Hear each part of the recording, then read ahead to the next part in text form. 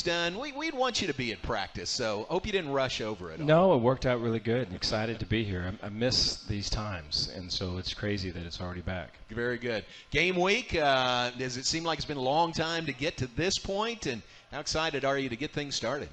Excited, talked to the team today about not missing this opportunity to step into who they are. I think it's so much of it is that. I think, we started in January of like, the wrong first question is like, what do we do next? The right first question is like, who do we become? And I think the whole thing is a becoming.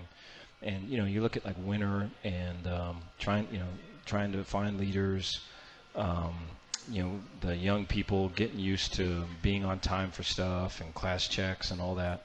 And then in spring, them having the opportunity to kind of show out some and find roles on offense and defense, special teams. And then summer, kind of back to the grind. And Vic's Valori, our strength coach, has got them and putting on weight or taking off weight. And then fall camp, I thought, was great. I thought there was energy every day. When we started fall camp, it was 105 about every day.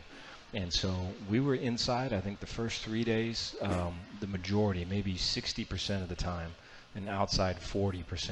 But after those 3 days, we were outside really the whole time. And so there was no, complaining or, we were able to keep guys. They hydrated themselves prior to it, so they were smart about it. And I thought, it's really good showing. And so leading up to this, and so that, the two big concerns going into this game is going to be how we handle, with our young people, how we handle failure. Right. What the most important play is the play after the mistake you make, because it's not an if, it's a win.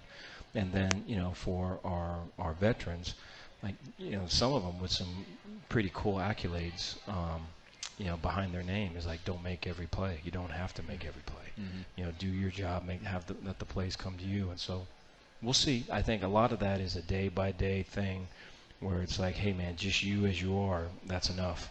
And so we've been talking that way. One of the questions you got at the press conference on Monday, I think from Bryce Cherry of the Waco Tribune-Herald, he said, besides a win, what else do you want to get out of this game? Yeah, so it goes back to that becoming. I think identity is really strong. And, after every Saturday game on a Sunday, you got a brand new team. And so, for us to, I feel like for me personally, there's been like so many words. It'd be great to not have as many words and just have a little more, action on the field. And so I think, having that action on the field will allow, them to kind of sign their name, for us to sign our name. And I think, we really are looking forward to that. And you look at last year and how, we started off kind of rough and got better as the season went on. And the identity, I think, was pretty strong, and we'd like to have a really strong identity here and hopefully start a little bit faster. So I think that's a big one. Competitive maturity would be the second one, and that's when things are their hardest and most competitive, that we are our best authentic self. And, we showed an example today of, we had a play in practice where we had a defender that was going to thud up a ball carrier, and he got kind of knocked back more than what he maybe thought he should have. And the very next play, he was mad about that. And the very next play took somewhat of a questionable shot on another offender. And so like that in a game would be a foul. And so like we made a huge deal about that, because those are, the game is made up of a bunch of little episodes of that where, we can either be better or worse, and you're affecting your team when this happens. And I think everyone feels that stuff. We just have to be able to kind of have a pause and control it better. And so I think that second part of competitive maturity is really strong, and then energy is number 3. And so like start the game, I know there's going to be some butterflies and all of it, and then at the end of the game, right, finishing stronger than what we started is way key. And so we talk those 3 things every day. Wow. Every year is new. It's a new team. It's a new chapter. How about the leaders on this team? You had such great leaders last year. How do you feel about the leadership here? I think it's emerging. I think we've got guys that are, first of all, just great people. But I think, getting it to the point to where I think so much of it is just feeling comfortable in themselves. I think one of the mistakes I've made in the past as I've talked about leadership, because it was kind of the same with me too. When I took this role and everyone's talking about leadership, and I'm kind of like looking over the corner, like who are they talking about?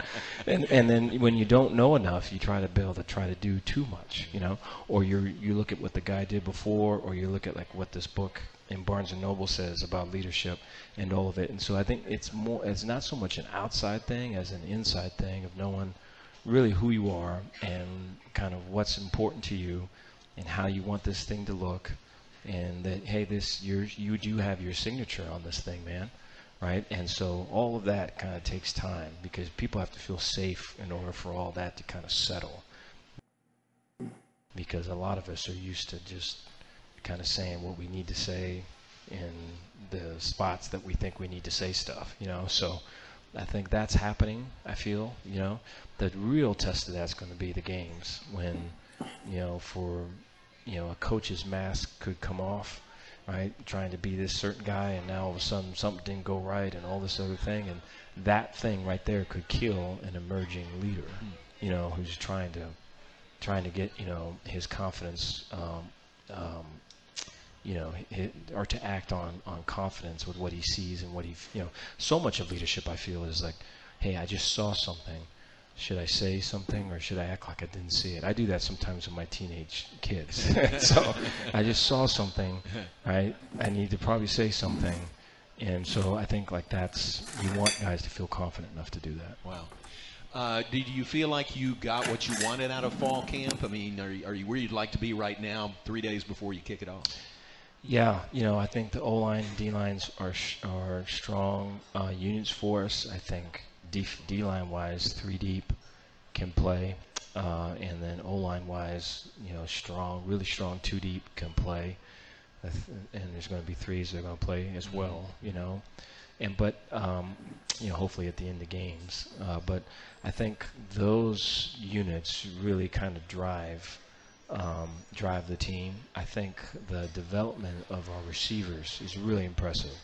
And I give a lot of credit to Dallas Baker. I think he's done a great job of connecting and making, you know, getting kids where they can believe in them. And they're really playing hard for them, you know. And I think right now I'm having one-on-ones, so I'm finishing up the team. And so we've gone through about 80 guys. And so I think like all of the receivers, all of them, all speak the praises of Dallas and how he listens and how, you know, because so many guys where there's a mistake that's made, they just want to be understood, you know. And much like I think as a parent, you would understand if your son or your daughter made this mistake. Hey, we've been working on this thing at home all day, and now go out with your coach and get this done, and you're seeing it, and here's the time where it's going to happen, and it doesn't happen, yeah. Right? But then you know kind of all the stuff as a parent that went into it, and so many times the coach is coming from the other side just kind of killing it, you know, and crushing whatever hopes and dreams are there. And so I think for a coach to know your people and to know kind of what they're working on, where they're at in their journey, because everyone's going to be in a different spot, I think that's way big. He does a great job of that. So I think receivers are trending up. I think linebackers are really impressive. I think Matt Jones, having him back, has been way cool. Garmin Randolph is kind of a veteran now, which is really pretty neat. He's going to be a guy that's going to, I think, just emerge and emerge and emerge. Our secondary is a lot of youth, but very, very talented. We've got guys, Devin Bobby, Devin Lemire. There's a few Devins, Devin Neals. All these guys can really close ground and make plays when the ball's in the air, and they're really good blitzers too. So, yeah, I mean, you know, all of that to say, it's one thing when there's not pressure, right? Pressure creates abnormal behavior. So now going into a game when there's pressure, you kind of have to go down before you go up with all of it. And so, yeah, I think it's all part of the process. I'm excited to go through it with them. Yeah. All right, we've got a lot of questions from the audience. Our guest, season opener for the Bears, 6 p.m. Central Time this Saturday from McLean Stadium. Coach, a new partner with Baylor with the Big 12 Conference is Old Trapper. Got some samples there. Take some of those back to the office with you. You like beef jerky? No. No. We like Old Trapper, though. We like Old Trapper. We love Old Trapper, and their segment is Where's the Beef? Where's your beef this year for you guys? Part of that is your schedule. Man, it's a tough schedule for your team this year. Yeah, we've talked about trying to frame that as running into the storm. I think the very first day, report day, we showed a video. It was somewhere in Texas where there was a rancher, and he was talking about all types of animals when storms come. Cows, for example, will run away from the storm to try to get away from it when a storm comes in, lightning and thunder and all that. And as they run away from it, they're really kind of staying in line with the storm, right? They're in harm's way longer. And so they're saying that buffalo is really the only animal that runs into the storm. And you use that to just talk about, hey, there's something hard that I've been avoiding. There's a question that I need to ask that I haven't. There's a difficult conversation I need to have that I've been, trying to work around, or there's something difficult that I have to do that I don't want to do. And so it's just to run into it and kind of embrace it, And so seeing that when we do get in practice and there are those tough times and all that, as it naturally comes, you can hear guys say all that in the back. And so I think, they've kind of taken to it. I like that. That's great. All right, for our First Place Foods Ask the Coach, we've got a handful of questions from you, the audience here at Rudy's. It's brought to you by First Place Foods. That's a darn good pickle. Tommy says, which player has improved the most from last season? That's a good question. Let's see. So Kyron Drones comes to mind immediately. I think his improvement, he's one of our quarterbacks, and his confidence and just the way he moves, there's an energy about him that's really good to see. Seth Jones comes to mind. I think Seth, just maturity and kind of just character growth, and just so cool to see, right? His growth is like the coolest thing for me, just seeing that, and so wanting him to have success on the field because of everything off the field that he's been able to do. I feel like he way deserves it. And then trying to think, defensively, I would say Tyrone Brown is a linebacker for us that same thing, has kind of made the move where he is really matured. He's doing better in school. Let me try to think. Mike Harris is a defensive back, and Mike's had some hard learning on and off the field, and Mike's really doing well right now. So there's been a lot, of some valleys and stuff. With some of these guys, there's a bunch of dudes that are heading up mountains. So it's pretty cool. Wow, that's great. All right, Noni Orozco, where's Noni? In the room? Oh, yeah, right there, okay. Says, since Sugar Bowl, where have you seen the most growth in this team, on the field and off the field? Yeah, so that's a good question. I think I feel there is a vulnerability with the guys that they're more open and willing to go there and maybe talk about their feelings, kind of talk about like what's real, and I appreciate that. And so I think whereas before, there'd be times where I would be up there and the looks that I would see when I'd be talking would be pretty strong, and so now it's more of a head nod, and it's more of I'm hearing his son in the one-on-one, so that, hey, coach, I have this question, I had this, and so I think the trust has been built throughout and continuing to build, where guys can really kind of, say what they need to say, and I appreciate that. I think that will only make us stronger. Cool. Very good. All right, Ben Hagens is right there. Ben says, two-part question, of course, coming from Ben. Two-part question. Read in the Trib yesterday. Talk about, expand on your meaning of identity. I think you talked about that. And also, how do you focus on Saturday and not look past this game to the BYU game? Yeah, appreciate the question. So identity would be, I think I look at it two ways in that. I think one is, right, the identity that I would like for us to have is to do the simple things that ain't easy. And so 11 guys are on the field, right, at any time, at any given time. We're running full speed. We're communicating. Right, offense is getting the play in soon, so there's, we're not late coming off the sideline. If there's a defensive substitution, we're hand signaling, we're on and off, we're clean. I look at the first game last year we had time of possession, we had rushing yards, passing yards, we had all of it, what we did not have was penalties. The competitive maturity thing was just very, very poor, and that game was really down to the last possession that they had. You know, we had a chance to close out that last game, and then we jumped off sides, which cut down like a 3rd and short to a 3rd and long, and didn't get it and had to punt. And so, you know, to do the simple things that aren't easy, I think would be something I would like to see identity-wise. And the rest of it is, you know, we talk about some of the veterans and some of the guys that we have. There's just, we go from like an amateur to an actor to an artist. And so that amateur is like on, you know, just doesn't click for him right now on all these lists, right? And maybe blaming and all the other thing. And we got to continue to wrap our arm around him and kind of lead him to where he needs to go. The actor is somebody that, you know, maybe when the sun is shining and everything is kind of going with it, but when the storms hit, right, the mask comes off, and who is this guy, right? Who is this new guy that I didn't know? And so I think that's just a process, though, because, you know, the belief is never like that. It's always kind of steps and all that. Then the top thing would be the artist, and that's someone that can express themselves with the sport, right? How they treat people, how they handle negative things, how they handle positive things in terms of, you know, their outpouring and expression of just, you know, empathy.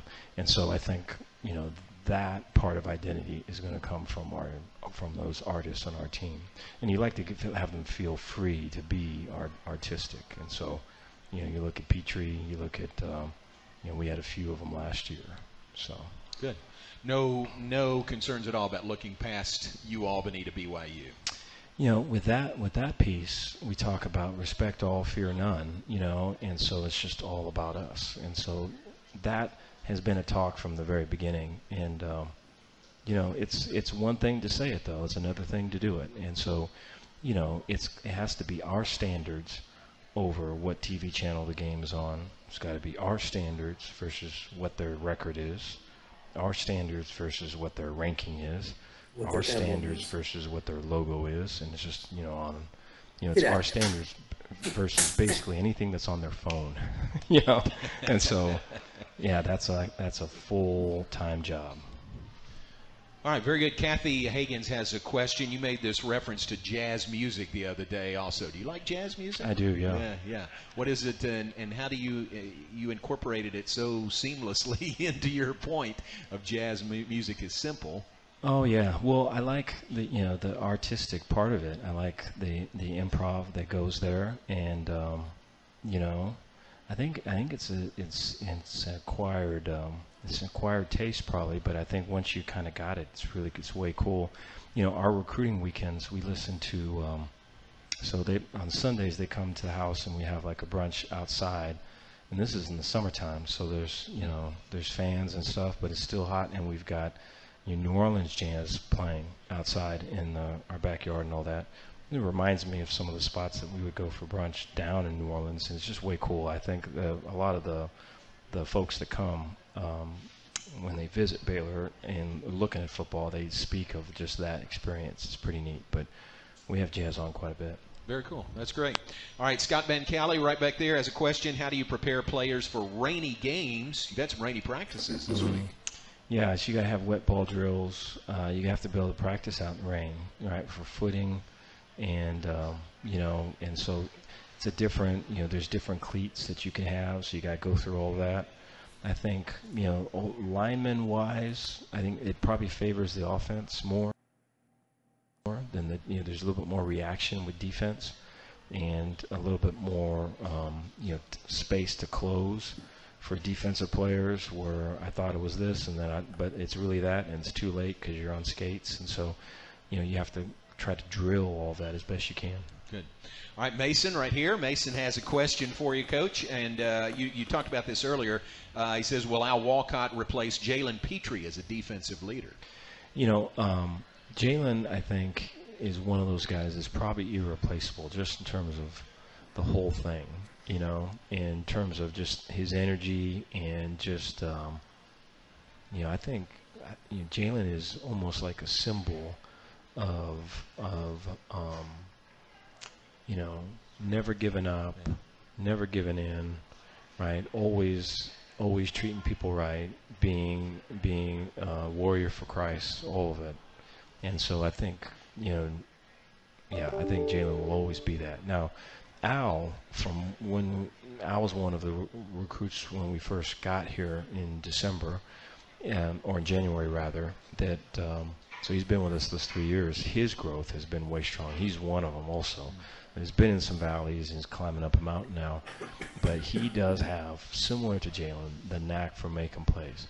And so if he's for 30 plays, he's got 2 PBUs, he has a sack, he has maybe a forced fumble. I mean, his numbers are like that. So when he's in the game, he's around making plays. And so I think that if we can get some of that, right, and then get the continued growth just kind of inside and out with him, he'll be on his way. Cool. Good question, Mason. Thank you very much.